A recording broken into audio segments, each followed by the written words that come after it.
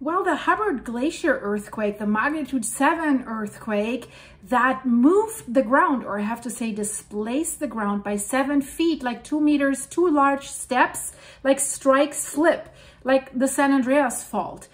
Queen Charlotte Fault in the area, Fairweather Fault in the area, but this area seems like a connector fault or something. It's not really exactly known, but it was right underneath the Hubbard Glacier and it has done way more damage. So it seems like we have over 700 landslides and snow avalanches that have happened, and some of them are significant. And the thing is, since everything is covered with ice, we can't really see whether this strike slip event has opened a large crack in the ground. So now the scientists need to watch the ice there very, very closely if some cuts are open. And the Hubbard Glacier is in the St. Elias Mountains in Alaska. That's roughly 55 miles or 89 miles north of Yakutat in Alaska. And that it happened on December 6th, but it takes a while to really assess the damage in this area. And I want to show you this satellite image that was taken on December 11th. It's basically a satellite image of Yakutat. So the quake has triggered, how we can call it, widespread ground failures. And by the way, if you want to know chronologically what happened, I'll put the videos in the end screen. And guys, if you could give this video an early like and press that hype button, this would really help my channel. It doesn't cost you anything. So thank you so much for doing that. So the largest and most concentrated slope failures, avalanches, and rock slides and mountain slides occurred within like a 10-mile radius. That's roughly 16 kilometers. Along this estimated fault rupture. They can only estimate right now, but guys, 700 landslides and avalanches. I mean, it was a magnitude 7 and the aftershocks kept coming and they still keep coming. I have some viewers that live in the area and they asked me, give us updates. We're quite far away, but we felt the shaking. So the epicenter of the magnitude 7.0 struck roughly 10 kilometers, that's 6 miles below that Hubbard Glacier. It is a mountain, a glacier. And the USGS has released reports that the ground failure probabilities were high across a broad zone north of Yakutat. But we're slowly, day after day, we're getting a broader picture, and that's why I'm giving you this update today. So already, instantly, they did a preliminary remote sensing assessment, and that confirmed that the event triggered extensive landslides and snow avalanches on both sides of the Alaska and the Canada border. So this was affecting not only the US and Alaska, it was also affecting Canada. And the problem is, when they wanted to take satellite images to figure out what's going on, there was persistent cloud cover that was causing a problem. And of course, right now, the limited daylight. So the optical satellite imagery was initially ineffective.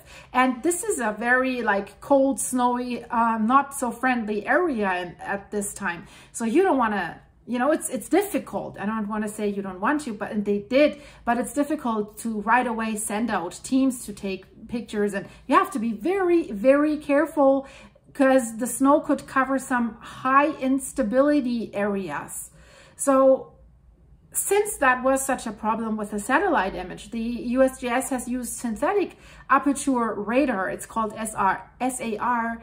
The aperture radar change detection map, to be more precise, to surface disturbances. And this is how we came to that map. So the orange star, that's the epicenter. And then you can see the landslide probability. The darker, the more violet, the higher the landslide probability. And the red areas is the probable larger landslide areas. And you can also see on the left here the study area. That is the red rectangle. And what you also see here on the map with all the dots, you see the epicenter, and then you see the dots, you see the locations of the landslides that they have mapped when they were using the synthetic aperture radar change detection. So that's a lot. This is really a lot. And can that be precise? That is the question. We also have some images of how these landslides looked. I showed you some in my last video. So I'll show the images while I explain a little bit more what this SAR does. So it's an active remote sensing technology, basically, that transmits microwave pulses and then records their reflections from the surface. So that generates data collection even during cloudy or nighttime conditions. And then they compare like pre and post event SAR backscatter data. They can identify the problems, and the USGS has identified areas where these changes in surface roughness indicated potential mass movements such as landslides or avalanches, and some of them have been confirmed with photographs by now. But we have continuous snowfall. That makes that harder, right? This is a snowy and very mountainous terrain, which you see here on the next image that was taken on December 9th, shortly after the earthquake, right? We have, through snowfall, we have surface moisture change, we have glacier motion, we have avalanching. This can alter surface roughness. So we need to differentiate between earthquake-induced failures and effects, and some that are not caused by the earthquake. So that's why in this image, what you see is, you see basically the SAR data that USGS has received, and then they have placed them on a topographic map so that you can see, okay, is this an elevator? Is this a mountain? This could be a landslide, matched with regional information that was available. Also here, the colored points is a preliminary mapping of potential mass movements. Where they place the dots, they place them at the highest elevation of that area where they think that is likely the location where the deposits were and where they're then sliding down in rock slides or avalanches. And this analysis has revealed that there are over 700 probable slope failures in connection with this Hubbard Glacier earthquake, with the highest density concentrated along this 10 miles area, 16 kilometers, this wide zone that extends probably 30 miles, that's roughly 48 kilometers, to the northwest of the epicenter. And we have 21 large landslides that show deposits as long as 2 kilometers, 1.2 miles. So a lot of stuff was coming down in really and covering a long area. Some could be snow avalanches and not like rock slides or mountain failure. But the surface roughness and the morphology suggests that these have been landslides on glacier surfaces. And then we have 500 smaller failures that are typically between 90 meters and 2 kilometers, so between 300 feet and 1.2 miles, but still big. So in length, of course, right? How they came down. And they were mapped across the broader region around the epicenter.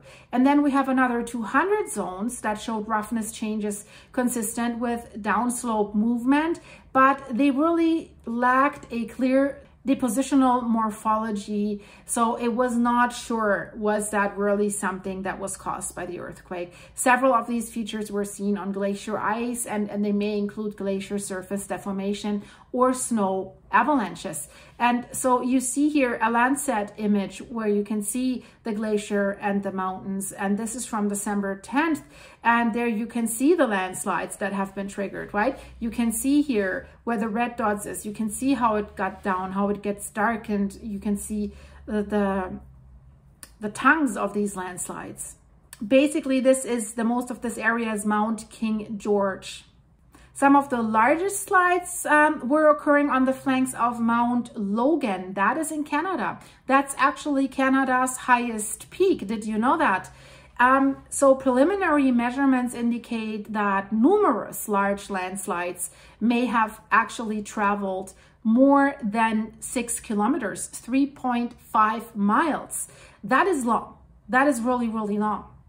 And we have Landsat 9 imageries that have confirmed that landslides deposits are present and that they contain of variable mixtures, rock, snow, and ice. So rocks are part of these landslides.